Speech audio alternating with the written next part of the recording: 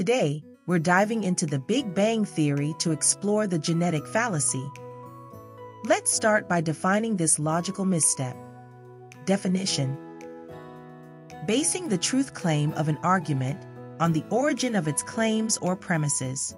The genetic fallacy occurs when the origin or source of an argument is used to deem it invalid or valid, instead of assessing the argument's actual merit. Let's take a look at this scene. Okay, next question. What is the quantum mechanical effect used to encode data on hard disk drives?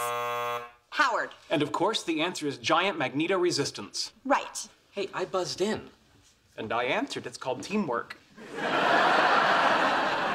Don't you think I should answer the engineering questions? I am an engineer.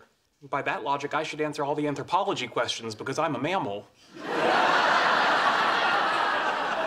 Just ask another one. Okay.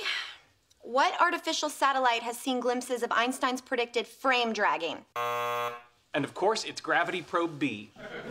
Sheldon, you have to let somebody else answer. Why? Because it's polite.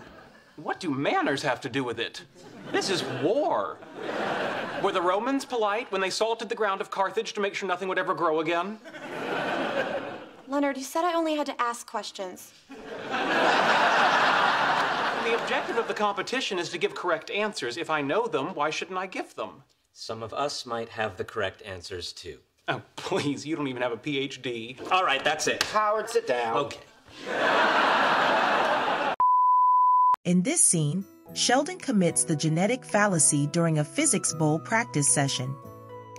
When Howard, who does not have a PhD, buzzes in to answer a question, Sheldon dismisses the potential of Howard's answer being correct, purely based on his educational level.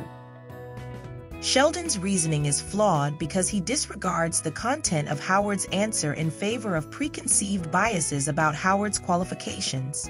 To counter the genetic fallacy, focus on the argument or claim itself rather than the characteristics of the person making it.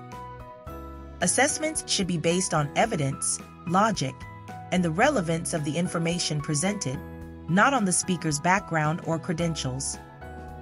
Encourage discussions to remain centered on the validity and soundness of the arguments being made. Did you spot any other logical fallacies in the clip?